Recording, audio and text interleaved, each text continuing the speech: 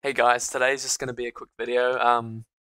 These are going to be the recommended settings for post-scriptum. If you're watching this video, probably having issues with frame rate because the game's not properly optimized.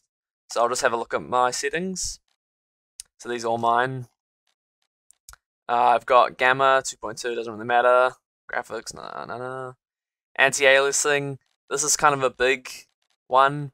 I normally have it at TFXAA, but normally change it between these two if you're having frame rate issues. That's a big one.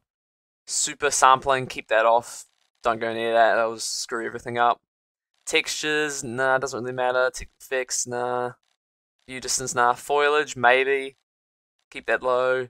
Shadows, definitely keep that low if you're having problems.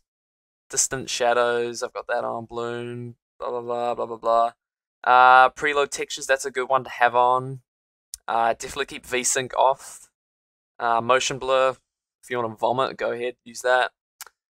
Full screen, make sure you have that on, and the right rendering, the resolution settings.